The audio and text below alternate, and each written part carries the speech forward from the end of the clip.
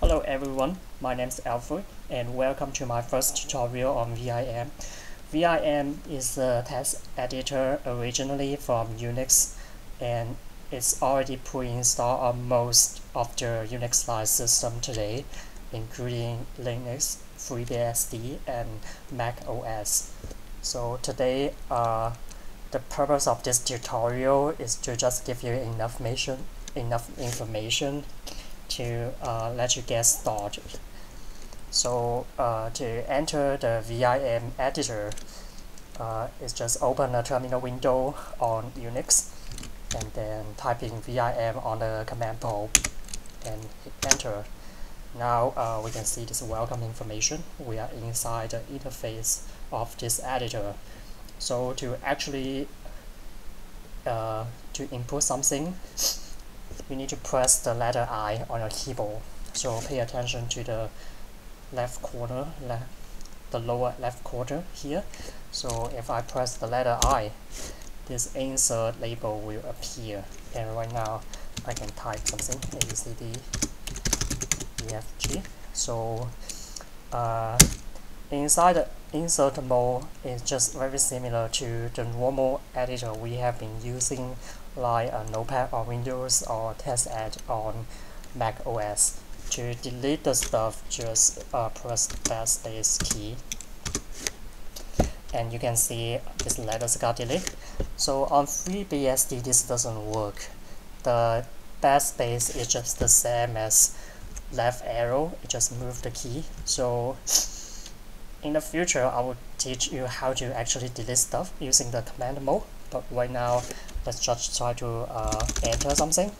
For example, I want to say this is my first VIM tutorial, and then if I finish editing and I want to exit the program and save the file, the way to do is to press ESC escape key on your keyboard, and you can see the insert label disappear. Let's try to do it again. Press I, enter the insert mode, and then press ESC to escape insert mode. Right now we are in the command mode.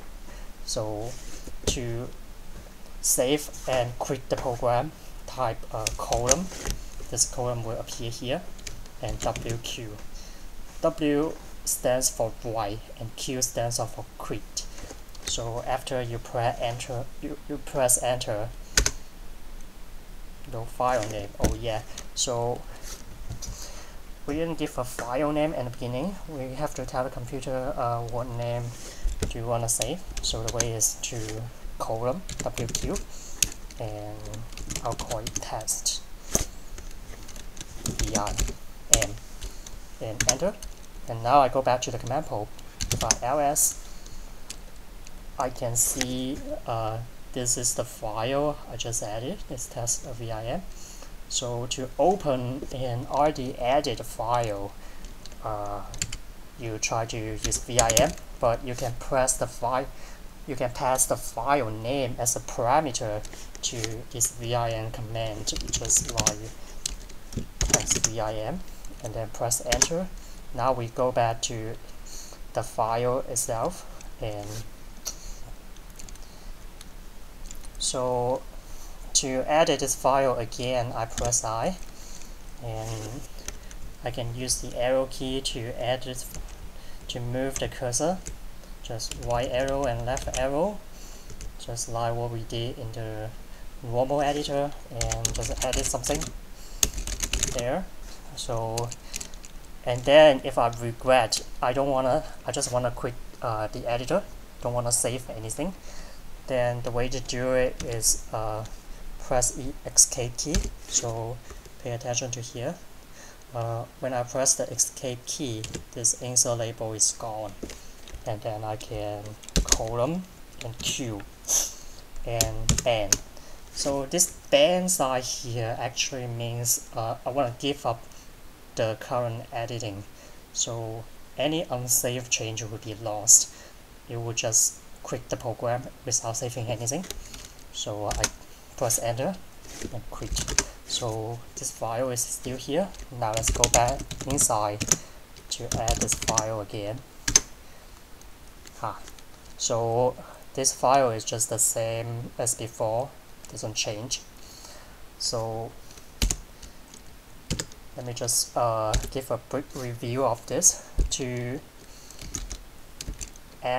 start editing something, press I, and then until you see this insert label, you can add whatever. And to quit is colon WQ. This is save and quit. And if you don't want to save, just colon Q. It's like don't save. And colon Q, bam. And if you didn't change anything, you just wanna quit, so you can just colon Q. So colon Q ban just force the program to quit without saving. Colon Q is if you don't save anything, the program will let you quit. But if you actually make some change, you will see it will give you a warning, like tells you that you didn't save anything. Do you really wanna quit? So I'll show this. Colon Q and enter. So this tells you that no rising loss change, because I actually changed something here. So it wouldn't just let me quit, and I don't want to save this change. So just Q. And now I go back to the command prompt. So alright, to this point, you already know how to use VI, and how to add a file, and how to save and quit and start. So I have a source file. As you can see, in the current folder, I have a C source file here, and let's see what is inside. Test.c. So another cool feature of VIM is like when you are editing code, on most of the setup today, it automatically do syntax highlight to your source code. So you look at the file name, it has a .c extension. So it thinks this is a C programming language source file. So it highlights the keywords with different colors, like this type, and this preprocessor, and this /n special character thing. So that's making the code more clear, more readable. So that's a nice feature. And this is just the hello world program. So right now let me just quit the program, and to prove that this editing is good, I can compile this code in GCC test.c, and now I have a binary executable a.out. I can execute it. So alright, so at this point I already show how to use VIM to edit a programming language source code and compile it, and it successfully generates the binary. So, and this is my first tutorial.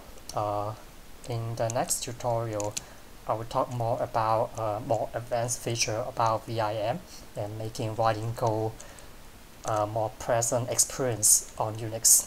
Thank you for watching.